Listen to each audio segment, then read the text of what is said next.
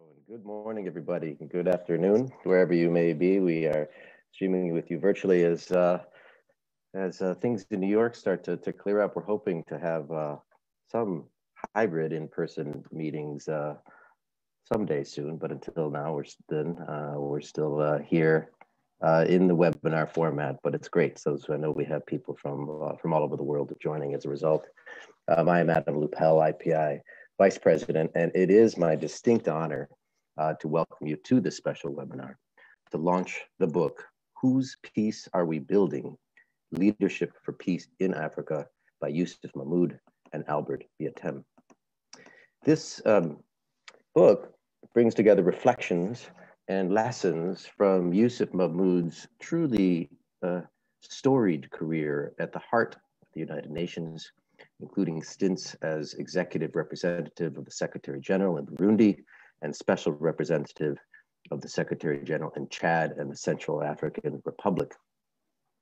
I personally feel grateful to have had the benefit of having heard some of these reflections over the years working with Youssef at IPI, having him as a senior advisor, counsel, confidant at IPI has really been one of the true privileges of my career. So Youssef, really thank you so much for that. And so I do feel it is fantastic to see this material, have this material now in a book to share with the world so that so many others can reap the benefits of Youssef's experience. This book is part memoir. It goes actually back to his family history. Part treatise on the theory and practice of peace building and operational leadership. But it, to my mind, does something quite unusual for this kind of book, the testament of the senior statesman. It not only expounds upon the lessons learned from experience, it doesn't but it also, it asks, what would I do differently today if I was put in a position of leadership? And so the book is not just a reflection on the past with stories to tell. There are many, but is a guide for the future for both the young and also for those currently in leadership positions. And it asks, what kind of leadership styles, processes, and strategies will be most effective in developing a constructive approach to diplomacy that works to restore and sustain peace in the most challenging contexts. And we have a really fantastic group assembled here to discuss all this. We will, of course, first hear from the authors, who I will turn to shortly, and then we will have an interactive conversation with our esteemed panel of discussants, who I'll introduce then, and then followed by a brief Q&A from our public audience. Those of you who are participating in the Zoom webinar can submit questions via the chat function at the bottom of your screen. But we will also be monitoring all of IPI's social media channels for additional questions from our global audience. But let's get to it. Dr. Youssef Mahmoud is indeed a senior advisor at the International Peace Institute and a visiting professor at the African Leadership Center, King's College London. He is a former UN Undersecretary General, having headed peace operations in Burundi, the Central African Republic, and Chad. In 2015, he served as both a member of the Secretary General's high-level independent panel on peace operations, HIPPO, and as a member of the high-level advisory group for the global study on Security Council Resolution 1325 on women, peace, and security. And most recently, in 2019, he led an independent strategic review of MONUSCO, the UN peace operation in the Democratic Republic of Congo. Much experience for us to learn from. Youssef, please, the floor is yours. Thank you, Adam, for that generous introduction and those kind words. As you have alluded, this book charts the defining moments of my personal and professional leadership journey, with particular focus on the challenges I faced, the responses I improvised, and the lessons I learned as a senior UN envoy and head of 2 peace operations. The 7-chapter book devotes 4 chapters to these operations. In these chapters, I explain why peace outcomes fell short of expectations, largely as a result of the gap between what Security Council mandates dictated and what the complex realities on the ground allowed. This is particularly the case in Burundi. I won't bore you with the details relating to the mission I led in Chad and Central African Republic, MINURCAT. This mission has gone through the stages of planning, deployment, and withdrawal in the short span of less than 4 years, enduring adversities in each. I was entrusted, I should recall, with the task of leading that mission to the exit door. But for the purposes of this launch, I will draw mainly my remarks on the last chapter of the book. In that chapter, I review some of the conceptual shifts that are needed to sharpen our understanding of peace and leadership, and offer some lessons I learned along the way. In that chapter, as you alluded, I also speculate on what I would do differently if I were to lead another UN peace operations again. I will not delve into the final part of that chapter, where I propose a few peace and leadership issues that I felt could benefit from further research. I would leave it to Dr. Albert Mbiatem, my writing companion, and the distinguished discussants, to highlight what they deem of particular relevance to them that I may or may not have touched upon. So let me begin with a couple of conceptual shifts. When I started working in the area of peace and security, whether at the UN Secretariat or in the field, I was laboring under the assumption that if I understood the pathology of civil wars and the complex factors driving them, I would be able not only to arrest or mitigate the violence, but also foster durable peace. Under this paradigm, peace was treated as an exception, largely bounded by seemingly immutable external normative moorings that tied its fortunes to the presence or absence of conflict. Another way of saying this is that I was wedded to the notion that preventing conflict through peace building was the true pathway to sustainable peace. I did not know any better. I never studied peace directly or developed a strategy where peace rather than conflict was the starting point and the ultimate goal. So one of the early shifts I had to go through after trial and error was to acknowledge, for example, that countries emerging from conflict are not blank pages, and that efforts to sustain peace should be motivated by learning from what still works well in these countries, and to respect that every society, however broken it may be, has capacities and assets, not just needs and vulnerabilities that needed to be fixed. This shift entailed rethinking how we analyze conflict contexts. Assessing the factors driving and sustaining violence is important, but it should be complemented by a mapping of the endogenous capacities that enable communities to peacefully prevent and manage conflict despite internal vulnerabilities and external pressure. This analytical shift takes people away from the obsessive examination of what is wrong in their country and help them uncover and strengthen what's already strong. I say uncover because peace, unlike conflict, tends to be invisible and is often taken for granted until it is lost. Such an analytical approach goes against the mainstream of peace building, which I perfected. It assumes that countries in conflict lack the competency, the agency, and certainly the resources to address their own predicament. So what are some of the implications of such a conceptual shift?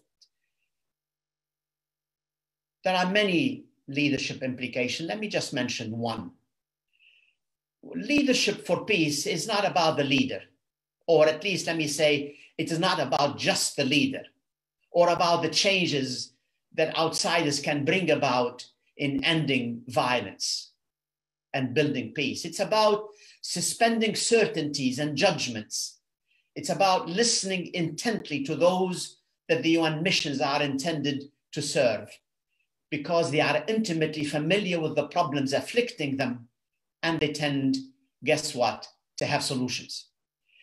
In the book, I define leadership for sustaining peace as the processes that create and nurture an empowering environment that enables people to draw on their capacities to resolve conflict non-violently and chart a path towards durable peace. This definition is motivated by a more nuanced understanding of peace that taps into the human needs for harmonious relationships rather than the overstated potential for violent conflict. And this brings me to what I would do differently if I were to lead another UN mission, leveraging some of the lessons I've learned. I would definitely make it a point to practice the art and craft of deep and reflective listening. Faced with challenging circumstances, we invariably listen with the intent to help or solve, not with the intent to understand. And thus, listening with intent, as I mentioned earlier, has been a defining practice of my leadership styles. Although I must confess, it is hard and it requires a great deal of presence and humility. But I continue to return to it whenever confronted with situations over which I have little control or influence. I would also make a point of remembering that in the changing environment, the changing and uncertain environments in which peace operations are deployed, context and followers are far more important than leaders, however exalted that leadership position might be.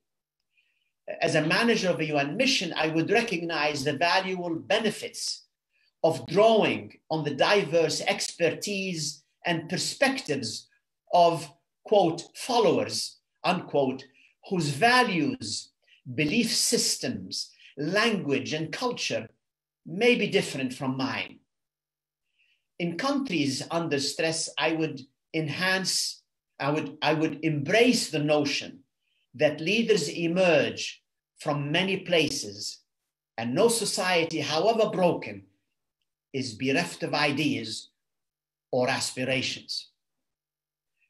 I also have learned that expecting to be declared persona non grata at some point in your career should be part of any UN high-level representative's DNA.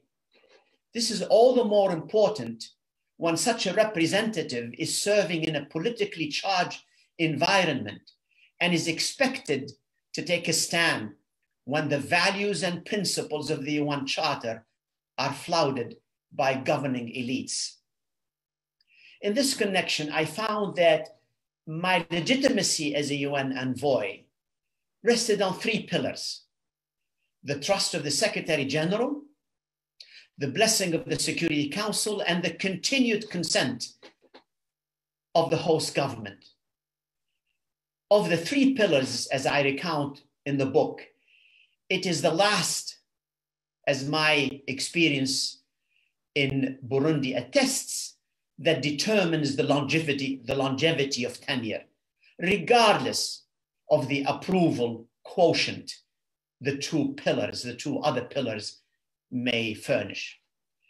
So by way of conclusion, I would say that with this, what this book aspires to do is to offer practitioners, policymakers, as well as scholars, a framework to better make sense of how peace is built and sustained in complex conflict settings.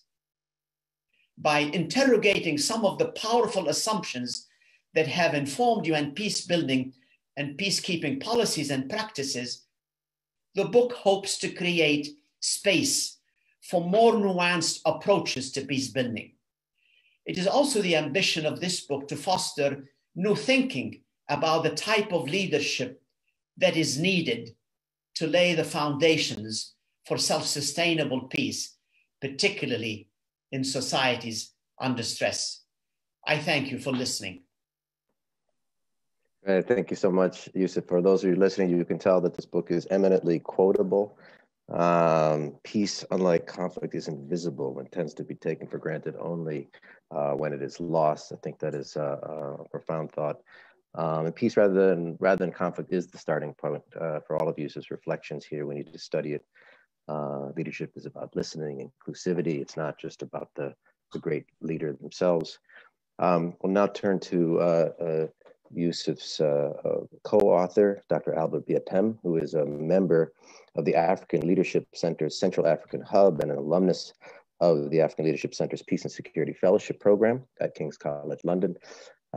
In speaking of Youssef's focus on inclusivity, Albert, this book, as a result, is a product of an intergenerational collaboration between a young, accomplished scholar like yourself and a senior, august practitioner like Youssef. So Youssef is walking the walk as well. Could you share with us your experience of this collaboration? Tell us your reflections on the book and also maybe about that intergenerational aspect of this partnership. Please, Albert, thank you very much, Dr. Adam, for giving me the opportunity to present the book at my level. I will begin with the question, what is intergenerational collaboration all about? And I will simply say it's about sharing best values, skills, and attitudes that each generation offers. In our case, that's with Professor Mahmoud Youssef, the exchange of knowledge have to be sincere and experience wasn't on equal basis. Since I gained more from the well-experienced Professor Youssef, who doubles both as a practitioner and a scholar.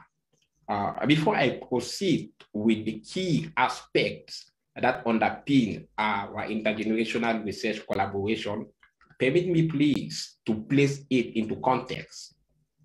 The intergenerational research collaboration between myself and Mahmoud Youssef took place under the Leading Practitioners Program of the African Leadership Center, a program initially and insightfully conceived by Professor Fumi Olunishakin, the founding director of the center. This program is fundamentally meant to consolidate the nexus between theory and practice by setting up avenues for mutual exchange of experience between researchers and practitioners. So in this case, we have alumni and fellows of the African Leadership Center paired with leading practitioners to that effect. As you all know, I was paired with Professor Youssef, and the following aspects underpin my research collaboration with him. The first aspect is I had to revisit the assumption on peace and leadership. This aspect mainly speaks to my then role in the book project as I produced the first draft of the book, relying mainly on primary and secondary data collected via interviews and desk research. The co-creation of knowledge here fundamentally refers to the mutual exchange of knowledge on leadership. As a former student of leadership, I'm now a researcher on leadership. I could share conceptual and theoretical knowledge on leadership with the leading practitioner And in return, the leading practitioner, that is Mahmoud Youssef, shared leadership in its diverse practicality. And to me, that has been the linchpin of this collaboration. I was, due to this amazing, that's another aspect of our collaboration, the intergenerational collaboration, I was equally exposed to the complexities surrounding UN peace mission on the ground. This aspect discloses the discrepancies on how a mission should operate and how in actual fact it operates, and also the intricacies pertaining to stakes of the host state. That is important to point it out, the stakes of the host state. The book itself, we are talking about being a kind of result of co-creation, but the book itself to us or to me is an African co-creation of knowledge in the area of leadership and peace. As earlier explained in details by Professor Youssef, this book speaks to the key aspect of listening, not with the intent to solve, but to help. The book therefore demonstrates that leadership for peace is not about the assumed brilliant, maybe I would say that in code, conflict resolution skills of external experts, but rather how such skills are connected to local realities as to attain sustainable or self-sustainable peace. This is to say, leadership is not just about personal or positional, but most importantly, relational, whereby societal needs, demands are prioritized in that process. This co-creation of knowledge, that is the book we are talking about, is currently used by myself in many of my conflict resolution courses at the University of Boya. And it's more of a practical guide to many students, because they can realize or they can see African speaking to leadership, to peace in the continent, with a lot of facts based on Professor Mahmoud Youssef's experience. So this book has specifically been useful for a cause tied to peace building in Africa, as the book emerges as a suitable guide to explain peace building case studies on the continent. Since I gave my some of my few minutes, I don't want to be long, and I'm concluding by saying that lastly, from my experience with Professor Youssef Mahmoud, which to me was an amazing experience with very minor challenges maybe at a level of some of the technicalities, but in terms of interpersonal relationship, it was so amazing. And what did I get from this leading practitioner? I understood it's important to think of what one can personally do to help the society. This is what, to me, Professor Mahmoud Youssef does excellently by constructively thinking to create sustainable environment for future generations. Thank you for listening to me. I'm open to questions, and I'm fine. Thank you. Wonderful. Yes, hopefully we'll have time for questions later. And also, I mean, I think that one question that I have is that we'll just, maybe Youssef can discuss later. The key of this partnership was a mutual exchange of knowledge, and I'm really curious to know what Youssef learned from you, because clearly you have a lot of knowledge and insight there as well. And it's interesting to me that it seems that this partnership itself is a performance of many of the lessons that Youssef is discussing in the book, that the key aspect of leadership is listening, and leadership is relational. I can see that was performed in your partnership on this book. But of course, you note that one of the great benefits was to learn from Youssef's practical experience, and of course, our next discussants have a wealth of practical experience among them, and so we will turn to them now. First, we will hear from Ambassador Fatima Kiari Mohammed, who is the permanent observer of the African Union to the UN. She was also the candidate for Nigeria and ECOWAS for Commissioner Peace and Security of the African Union Commission in 2016. And prior to her appointment, she was senior special advisor to the ECOWAS Commission. Much experience on the multilateral level on the continent. Ambassador, maybe you could share with us how you see some of the most direct policy implications of this work for the African Union's peace and security architecture work, peace building on the continent and such. Please, Ambassador, the floor is yours. Thank you. Thank you so much, Adam. And it's really a pleasure and an honor for me to be here with you this morning. And let me start by congratulating my dear brother, Dr. Youssef Mahmoud and Dr. Albert for this initiative. And thank you once again, IPI, for this invitation. Maybe before making my comments, I'd also like to recognize my fellow discussants, Ambassador Oud Abdallah, Professor Olani Sakin, and of course, Oscar Fernando Taranco, who I'm honored to share this platform with. In terms of aspects of the book that have resonated with me, and maybe I'll also tie in, some of the my experiences currently working with the UN. Let me start by, just a very general comment in terms of the book itself, which I found a very easy read because it literally draws you in. It's a fine balance between, the personal and professional experience. And there were a number of aspects that stood out for me and resonated with me. And it was also very enlightening, of course, to learn more about aspects of my work through the experience of Dr. Youssef. Since we don't have a lot of time, I'm going to focus on what I would call my 3 Ps and what I was able to extract from the book. The first P would be, the personal journey. Such a fascinating story of how this story was very personal, but was a story of leadership while tying in, a lot of the lessons from real life experiences and how these real life experiences influenced, the professional experience.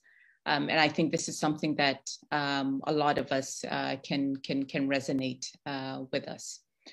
The second P for me, which is fundamentally linked to the work that I, currently do, and my experience so far is in terms of partnership, and particularly the partnership between the African Union and the UN. Whether it was conscious or not, whether it was formal or not, it reinforces kind of the notion that reinforced partnership between the two entities is inevitable. And this rings true not only in the specific country context, such as the one described in the book, but also in terms of today's reality, where the role of sub-regional and regional organizations can simply not be ignored. My comments are principally in terms of, chapter 4, where the book kind of highlights, some of the gaps that are more often than not exist in terms of the mandate that is given and the reality on the ground, and how leadership plays a critical role in the success or otherwise of these mandates. Leadership in terms of the ability, first of all, to adapt to the realities, to listen with an open mind and with intent, to use Dr. Mahmoud's words, and also to understand what is needed and what can be achieved within the limitations of the mandate and resources that are provided. particularly when the right institutional frameworks are not in place to ensure implementation, which more often than not is the case when dealing with conflict or post-conflict situations. So in terms of the collaboration between the UN and the African Union in peace-building processes, this particular chapter presents a concrete example of how the two organizations can support each other and how the comparative advantages of each entity can be leveraged. In the Burundi context in particular, with the African Union being on the ground, Dr. Mahmoud, as the ESRG, was able to leverage this relationship with the AU representative and work together towards the transformation that was needed to support the country towards stability. And here I extracted actually a quote from the introduction that stood out for me, which was that UN, and I quote, UN-led peace operations tend to last for years. They do not lay the ground for sustainable peace. And that question kind of stood with me throughout when I was reading the book. And when I got to chapter 4 in particular, it was clear that this belief that effective partnership and long-term commitment is necessary to support conflict-affected countries. We've seen an increasing number of institutional actors supporting countries that are emerging from conflict or going through different transitions. And this has to be consistent with the principles, particularly of local, national, and to an extent, even regional ownership and leadership. My third point, and third and last point, would be the third P, which is policy and practice. And this is one aspect that is, very personal to me, and it's on the issue of gender mainstreaming, and where aspects of, the resolution were Resolution 1325. The mission itself was called upon to take into account the rights of women and gender considerations. I think it presents the challenges of the reality of, the gaps that we often see in terms of understanding global policy on the one hand, the translation and adaptation and implementation in national contexts, and particularly national contexts that are post-conflict or with weak institutions. The issue of women's participation, of course, continues to be a struggle, and our efforts need to be conscious in order to ensure that mainstreaming becomes the norm rather than the exception. And while we must acknowledge that women must be given the space in the broad discussion about peace and security, a lot of progress has been made. And we have seen, particularly with the recent anniversary of Agenda 1325, but it's clear that we also have a long way to go, and change can only come by looking at the conflict issues from different complementary perspectives. So I'll end here, and I look forward to the Q&A session and be able to share more perspectives on the book. Thank you. Excellent. Thank you so much. Really excellent insights there on partnership and the gender aspects, which I know are very important to Youssef. We speak about that a lot at IPI. And thank you for bringing us now closer to some of the specific context that are discussed in the book, in particular Burundi, and how it shows a good example of the comparative advantages of how the UN and the AU can work together. I think with our next speaker, we'll hear some more specifically about the Burundi context. Next speaker, many of you know quite well, Ambassador Amadou Ould Abdallah is president of the Center for Strategy and Security in the Sahara Center for S, as it is known, and former UN Special Envoy to Burundi. In 2015, Mr. Ould Abdallah was a member of the Secretary General's Advisory Group of Experts on the review of the peace-building architecture. And prior to this, he served as special representative of the Secretary General in Somalia from September 2007 to June 2010, and as special representative of the Secretary General for West Africa and chairman of the Cameroon-Nigeria Mixed Commission from 2002 to 2007.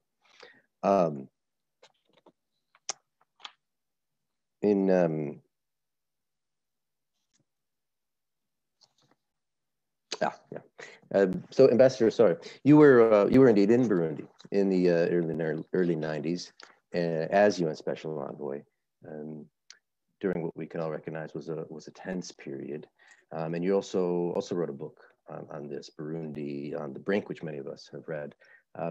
What aspects of Youssef's experience most resonated with you in that context? Mr. Abdallah, please, the floor is yours. And you're on mute, please. Sorry, sir, you're on mute. We can't hear you.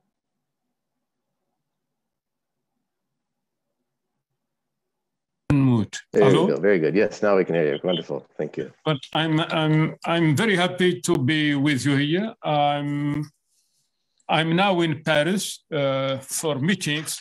I have just been appointed to do some work in Chad after the crisis as a special representative of Organisation Internationale de la Francophonie, French-speaking countries organization. Secretary General has appointed me. And while reading the book of my friend and colleague, Youssef Mahmoud, I was struck by what you wrote about Chad. So I said, I'm more interested in what you wrote about Chad than about Burundi. And especially page 110, 111, 112, it is written from his experience, and it is so actual that, of course, it is very important, and I can understand it, drawing lesson from my experience in Burundi and in some other cases like Côte d'Ivoire and so on. But I hope I have said hello to everyone, particularly to Fatima, to Fumi, Oscar, with whom we have been doing some work, and with all of you. So the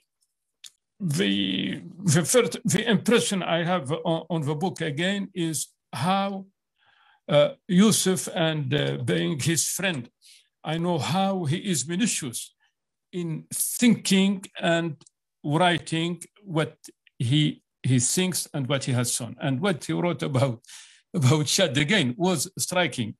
On Burundi, as you know, I was the first representative when it was the first generation of special representative. It was not easy in the crisis, and we did the work, my colleague and myself,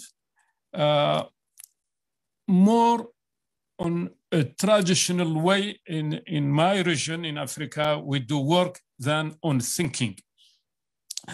And for a number of reasons, it has been worked. The president was killed.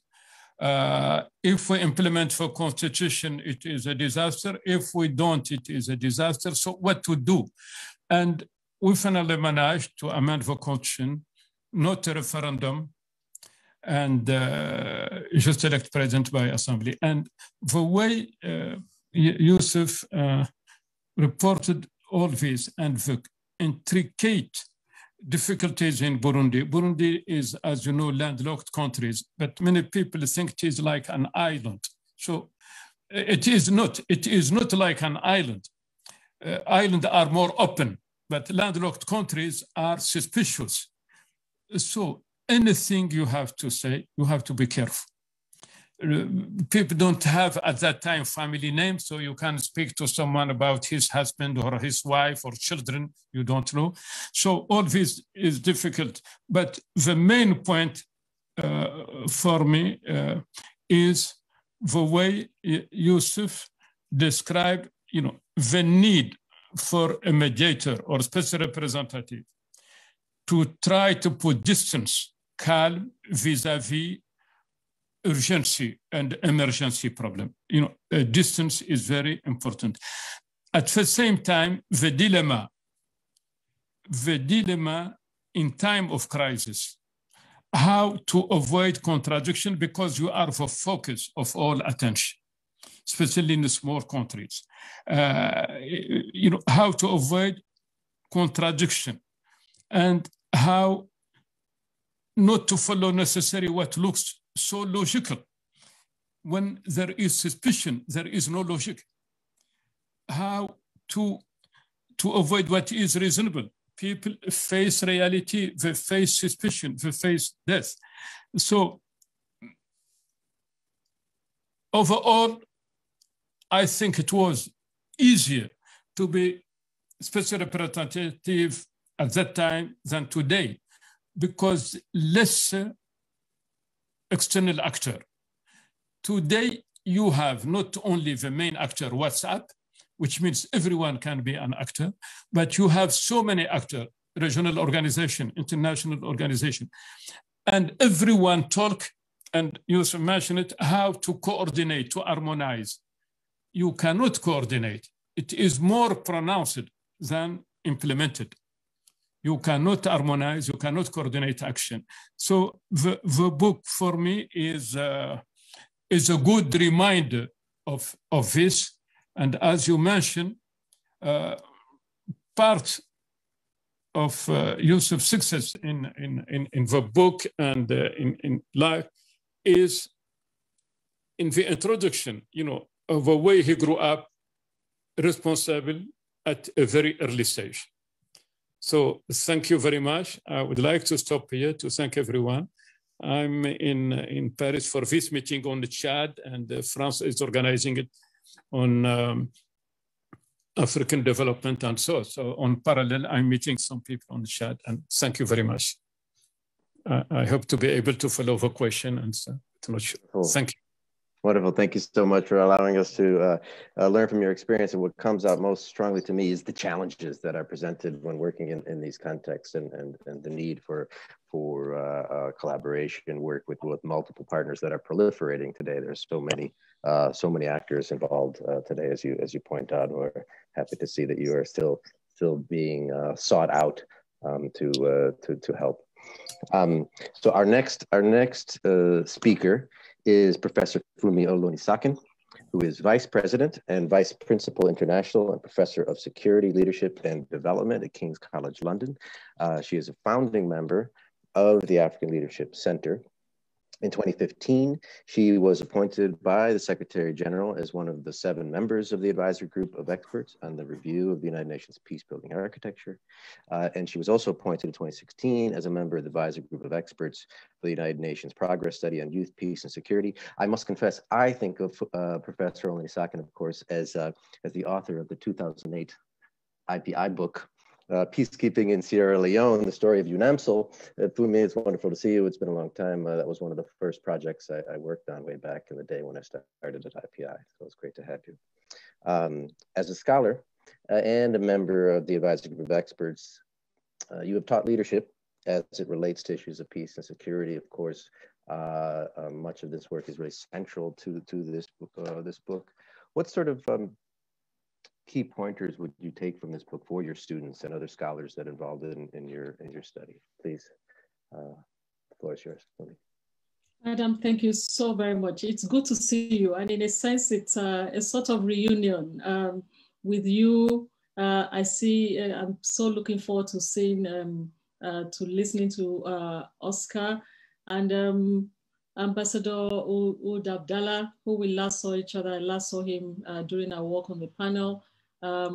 And a pleasure to be on the same panel with my compatriot, Ambassador Mohammed. It's good to see you so much, Adam. I think you and I now have more gray hairs than, than we had when we last worked together. And I have to start by saying that that book, The Story of UNAMSL, made a huge impact on me.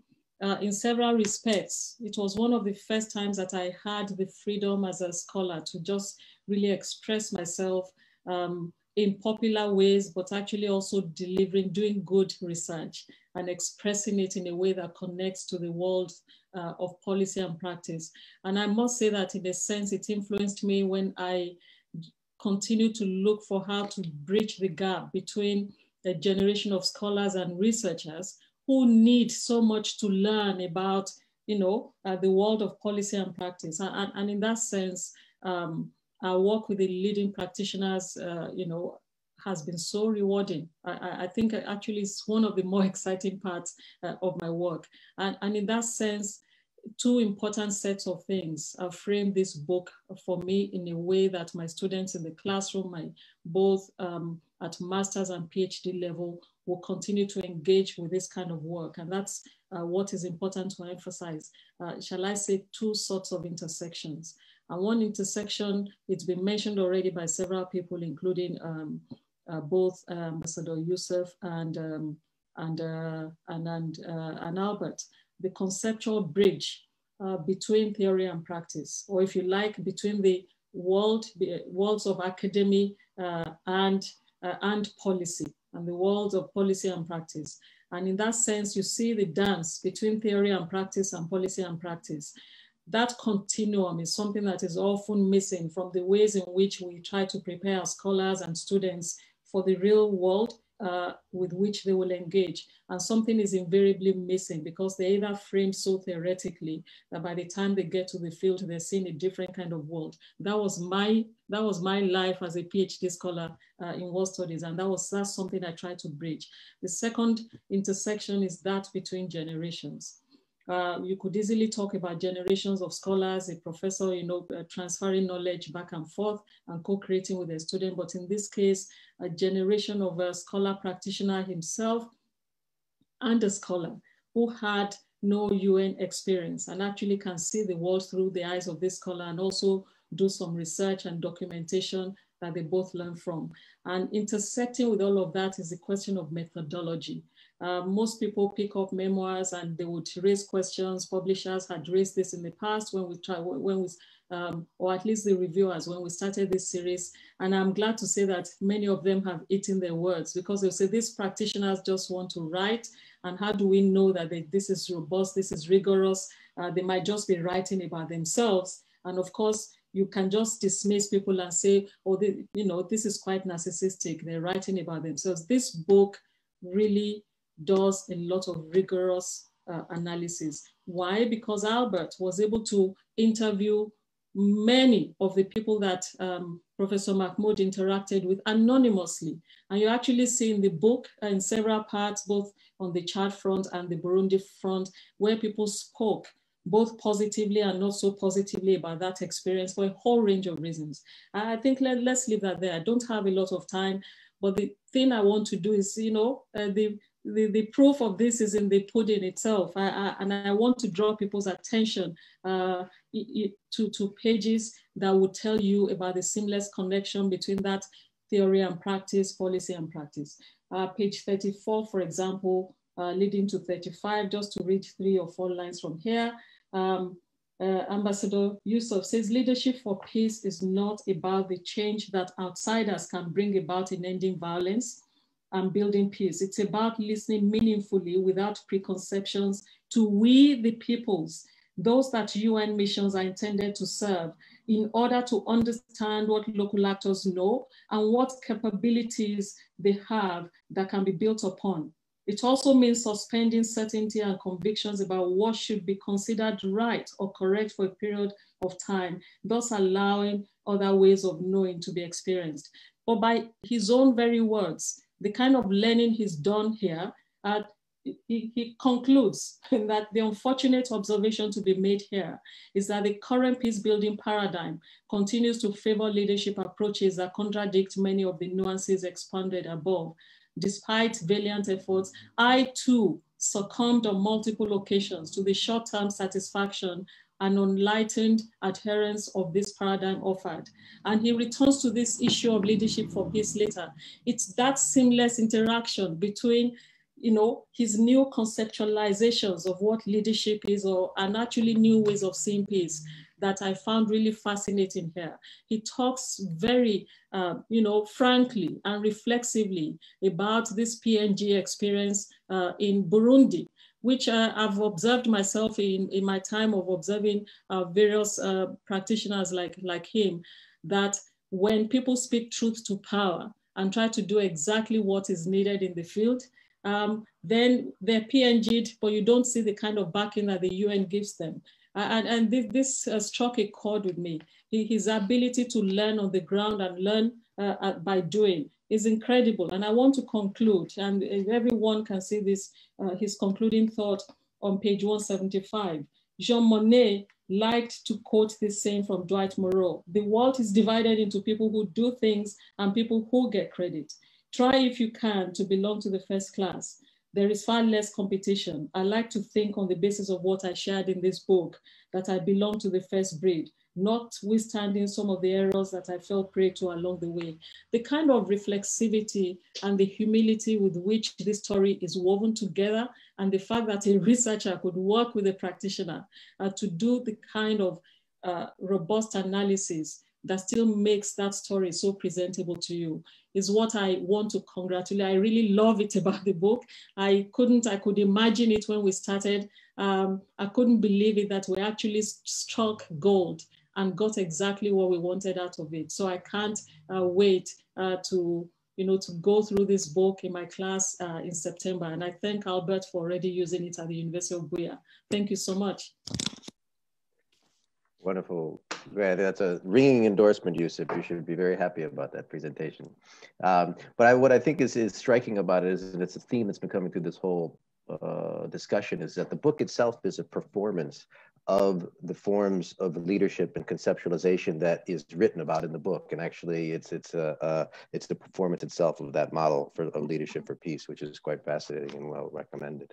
Wonderful. We've got one more speaker, and then we will hopefully have time for a little bit of a Q&A. So those of you who are watching, if you want to type in a question or two, I think we'll gather a few questions and then go back to the panelists for final remarks before we finish. But now we have Mr. Oscar Fernandez Taranco, who has been Assistant Secretary General for Peacebuilding Support since 2014.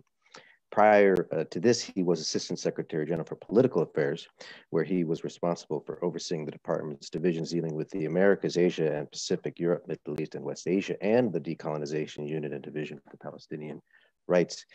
A wealth of experience here for us to apply some of these lessons. Perhaps as ASG for Peacebuilding, you could share with us how you see this work in relationship to the UN Sustaining Peace Agenda and other aspects of your work. Please, sir, the floor is yours. Thank you very much, Adam. And it is also a big pleasure and a big honor to be part of this book launch, which really is an incredible reflection on so many of the challenges that we have even in the UN to actually listen and adapt many of the lessons learned that Dr. Youssef Mahmoud and Dr. Albert Mbiatem have presented. So it's really a very personal journey in peace leadership that this book presents us with. And just also let me thank IPI for facilitating this launch, and a very strong appreciation as well to my fellow discussant, all friends actually, Ambassador Mohammed, Ambassador Abdallah, Fumi, with whom we work so closely on the review of the peacebuilding architecture. This is a big honor to be with you all, and collectively you have all shared your experience and insights that have really contributed to how the UN's effort in building and sustaining peace have been evolving. Youssef, in particular, your leadership and experiences and the lessons that you draw in your book really resonate not just with me, but many colleagues in the UN, particularly in the context of peace building and sustaining peace. And so I would like to, in the interest of time, just come up with 3 or 4 quick points in terms of how this can relate to the UN's work in this field. First, it is, as Youssef points out very well, it's very tempting when building peace to just zoom in mainly on conflict and to pay only the scant attention to the countries that have made peace work. As you conclude very wisely, in every society, however broken it may appear, it has capacities and assets, not just needs and vulnerabilities that need to be fixed. We indeed need to look at what capacities and assets are effective. And that is also the core of the Pathways for Peace, that is the defining joint UN World Bank report, which actually also tries to focus on what keeps countries on the pathway for peace, not just what makes you stray away from it. And in this sense, looking at positive peace, going beyond negative peace or the avoidance of violence becomes quite central in this paradigmic shift that Youssef is proposing. The second is that we are very pleased to see the reframing of prevention, not only as a conflict transformation tool, but also as a governance and development strategy for building and sustaining peace. Development and prevention are essentially two sides of the same coin. Development policies and programs are at the core of preventive efforts and vice versa. It is a lesson that the UN, to be honest, can still take to heart. We should be better at leveraging this 2030 agenda in this regard. The agenda actually offers avenues to engage national governments and other stakeholders to foster inclusion and resilience, reduce inequalities, and address conflict drivers as part of the Sustainable Development Goals. The third point would be, and here I really enjoyed reading this personal observation on transformational, inclusive, people-centered, and adaptable leadership for peace. In a way, what you describe are also the ingredients of successful peace building itself, not just the individuals driving it. You acknowledge that building peace is, and I quote here, a participatory, inclusive exercise drawing on the priorities and objectives of the populations, end of quote. And this, for me, is the essential part of the whole of society ambition of the 2016 twin resolutions of the Security Council and the General Assembly on peace building and sustaining peace, which was again reconfirmed last year. This is why we launched in PBSO last year in the UN system-wide community engagement guidelines on peace building and sustaining peace, which highlights the recommendation of the UN's meaningful and inclusive engagement with civil society actors around the ground, and actually defines very much the approach, the methodological approach when we are designing and supporting interventions through the Secretary General's Peace Building Fund. And I am grateful to the numerous references that Youssef has in the book in terms of how this instrument actually helped him rethink much of the positioning of the UN in many of the places he served. I always like to say that inclusivity is a win-win, that it accelerates progress on all the sustainable development goals, and it builds trust in government institutions and strengthens social cohesion, which are all incredibly important to harness this peace. It requires constant work through, as in a way, it is always an unfinished business. Not surprisingly, inclusion and this special focus on women and youth is also central to the Secretary General's ambition in this common agenda as initiated in the context of the UN's 75th anniversary. The agenda to renew efforts to strengthen solidarity among peoples and between societies links strongly with the powerful South African perspective of Ubuntu. I am because you are, and together we are one, that you suggest us to take inspiration from in peace leadership. And finally, the last point, I appreciate the metaphor in the book that looks at peace like a tree growing from bottom up, where you emphasize that it is individuals and communities that are the true custodians of peace. To take that metaphor further, that means that we need to carefully analyze the local soil where the tree should root and where it has successfully done so. This requires peace building that is simply more local, more regional, and of course, without losing sight of the universality of our values. Already the COVID-19 pandemic, out of necessity, has created more local, national, and regional ownership in prevention, with many being preoccupied with their own recovery. The extent of local peace-building initiatives is quite noteworthy. It also requires what you highlight eloquently as the power of intently listening and understanding, investigating with great care what lies beneath the visible drivers of conflict. And as you say here, context is king. It is a lesson we are heeding at the UN, but I hope many will read your personal account to see it not just as a theory, but as a lesson in effective peace leadership. Joint analysis and integrated planning are structural pillars on which to drive prevention forward. We need these shared and conflict-sensitive baselines that analyzes the multidimensionality of risks. And in the UN, the new common country analysis is key to that end. It should truly be conflict sensitive and steer prevention programming within these new UN cooperation frameworks. And so once again, just my compliments to you, Youssef and Albert, for this very valuable and personal reflections that you have given us. I can only encourage many of you to read the book, to internalize its important lessons.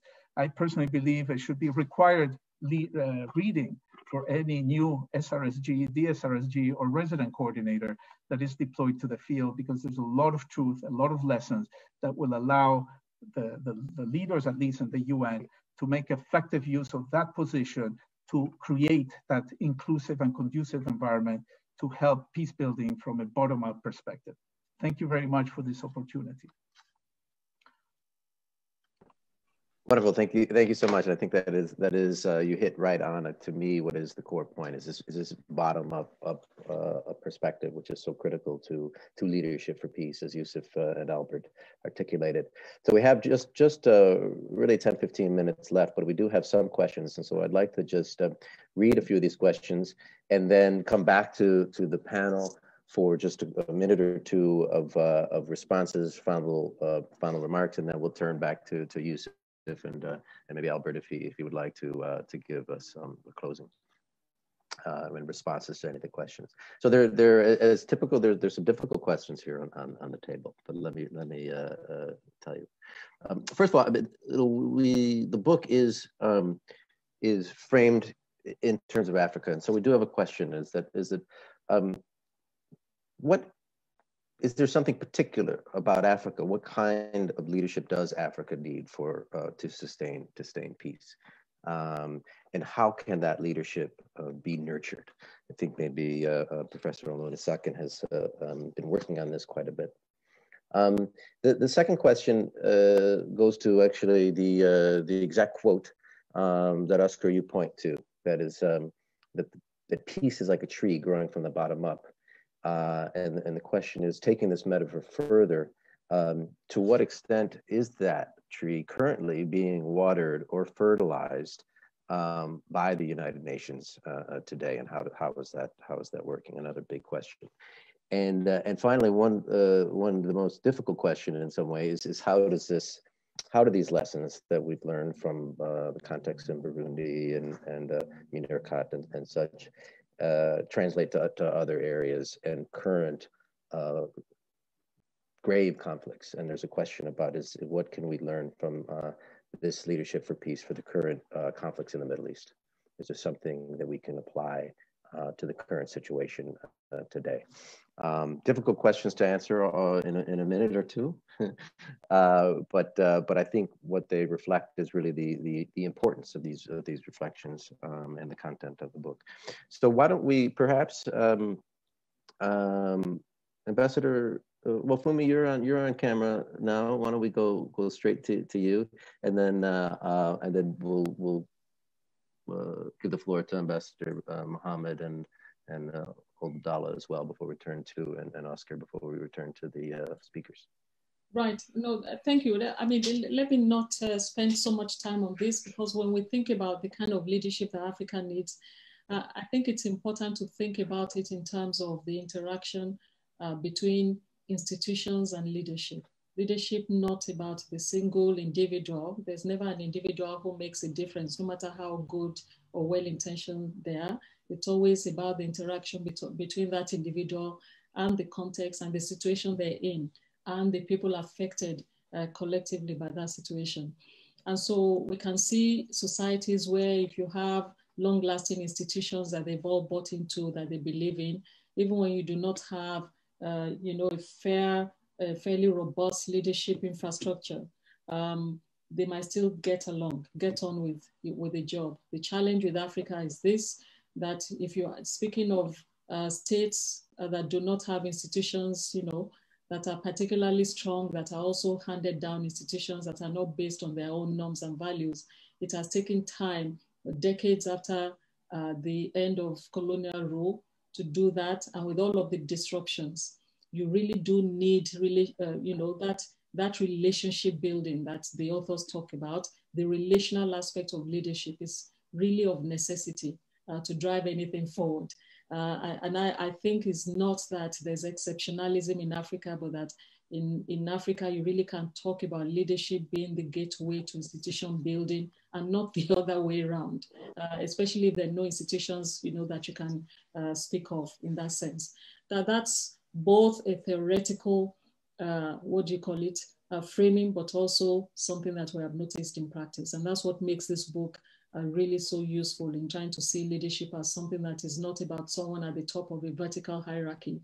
But let me leave it like that, you know, and hope that there'll be other times that we can talk some more about this. Thanks. Wonderful. Thank you. Ambassador Mohammed. Thank you, Adam. No, I couldn't agree more with Professor Olanisakin.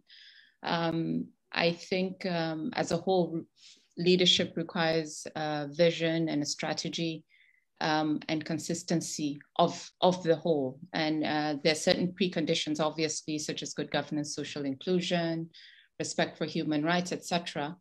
But none of these can be achieved without, you know, strong institutions, building strong institutions, and true leadership, and you know, the political will to bring about and sustain peace. But we also have to bridge many of the gaps. So we've talked about, you know, gender gaps, generational gaps, access and inclusion. So leadership should not be seen necessarily as bottom up or top bottom in terms of how issues are implemented, but it needs to be balanced in a way that at every level, whether it's grassroots, community level, all the way to the policy level, that there is a balance, and that balance allows leaders to kind of respond to the needs of the communities that they're leading. So I think strong institutions definitely, but we definitely need to also focus on bridging some of these gaps. Thank you. Wonderful. Thank you. Ambassador Abdallah, do you have any final words or comments on the questions?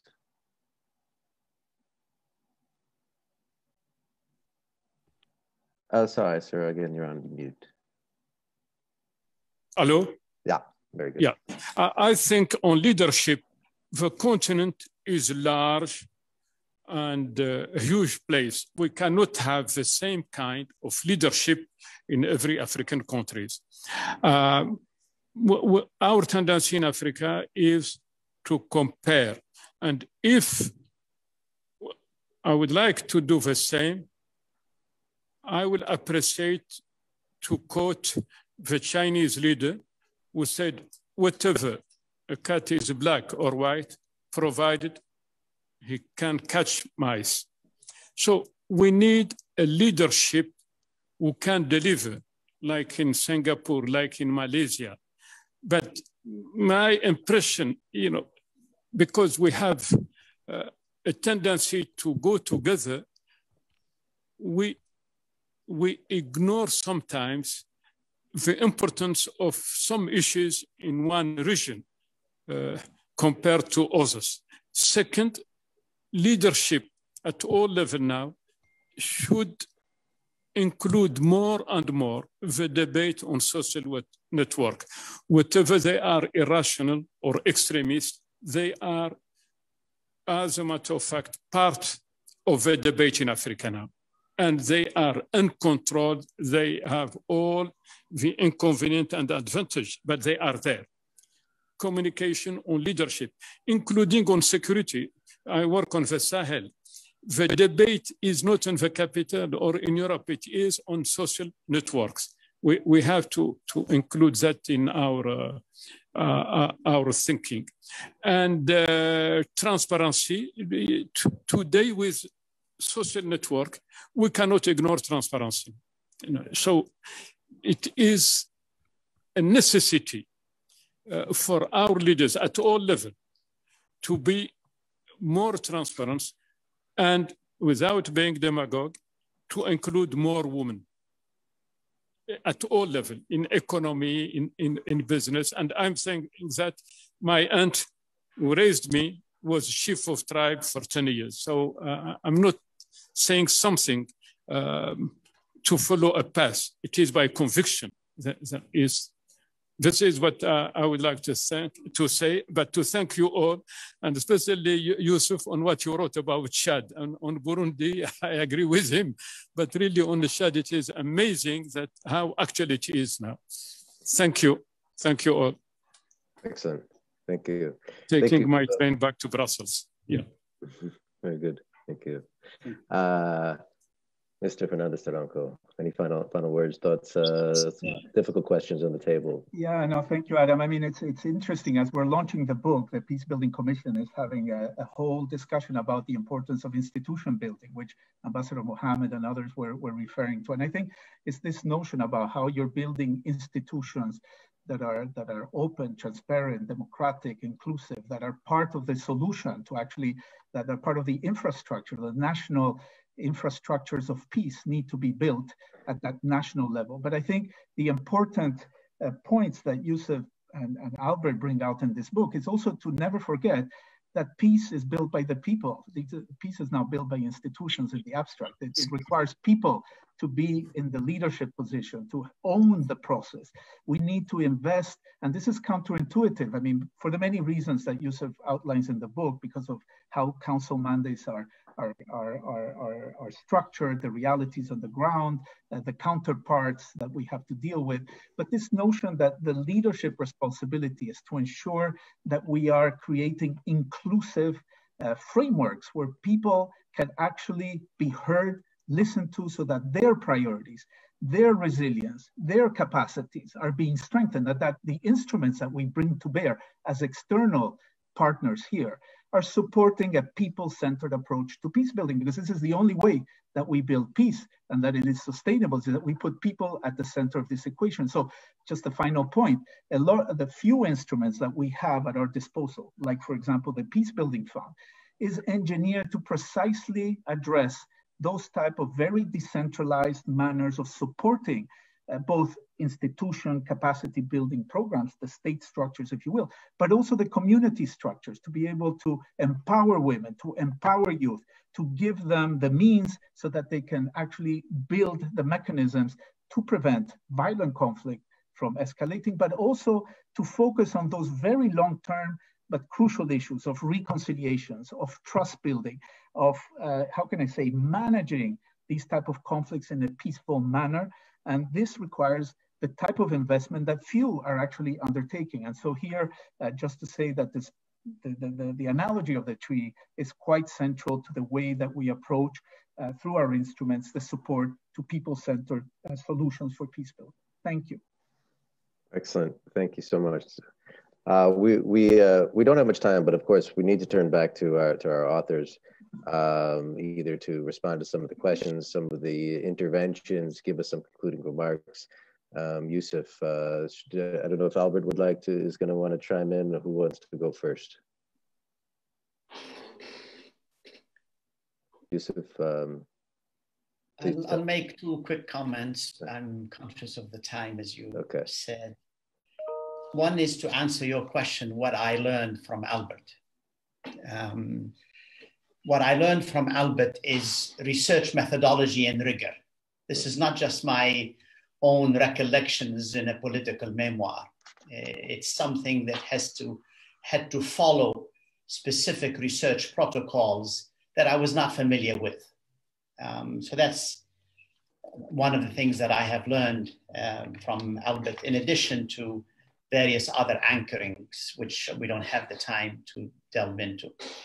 Second, I want to pick up on some of the comments that I have made by Ambassador Chiari, and this is about the unbelievable leadership of the African Union in the Burundi context.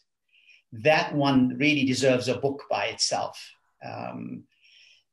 The other point, and the final one, is this metaphor that peace is like a tree built from the bottom up. The reason we came up with this metaphor is because sometimes we focus so much on watering the water, on watering the leaves, and we starve the roots. In fact, the roots die. Similarly, when you deal with the roots, you deal from inside out, not only bottom up. And we try to elaborate what that means.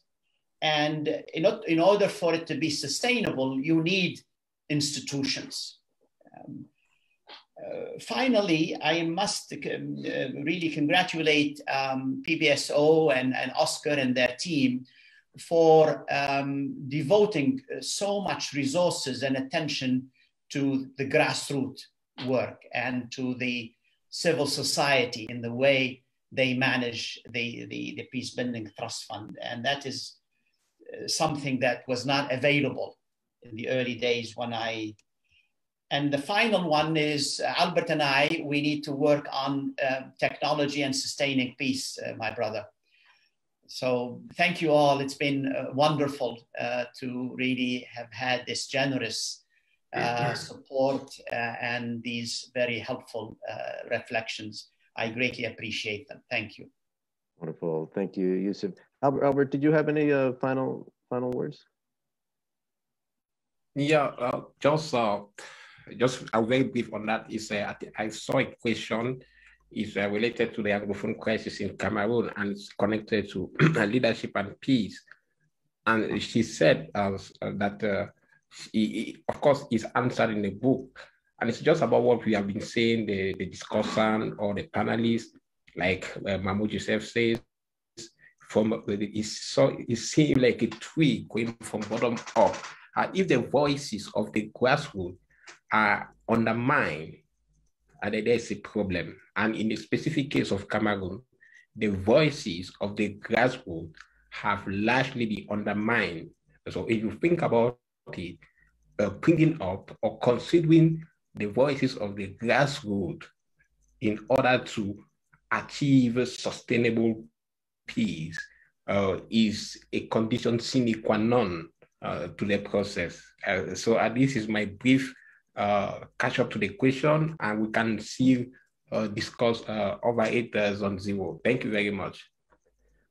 Wonderful. Thank you so much. Yes, I mean, this has really been a very rich discussion and one that could clearly go on much further, but I think you hit on really the core of this discussion in terms of a quote that I'm looking at right now from the book: society's capacity to self-organize, while it can be supported by external actors, it must ultimately emerge from within and from the bottom up. We've been discussing the tree. But it also, one thing that the book is careful to describe is that can't be done uncritically either. We have to understand, we have to be able to understand the local context in a more profound way. And so it is about scholarship as well as leadership. And I think this group has brought that all together in a fundamentally important way. And I've really learned from this discussion. And I recommend the book highly. Thank you all so very much. Youssef, again, it's been an honor to work with you and to learn from you over these years. And I look forward to seeing you in person soon. I hope to see all of you in person soon, someday when we're all back together. And to our audience online, thank you so much for staying with us. Please look for this, continue to look for this space. We will continue to follow up on these issues that are of such importance to all of us. Thank you. Take care.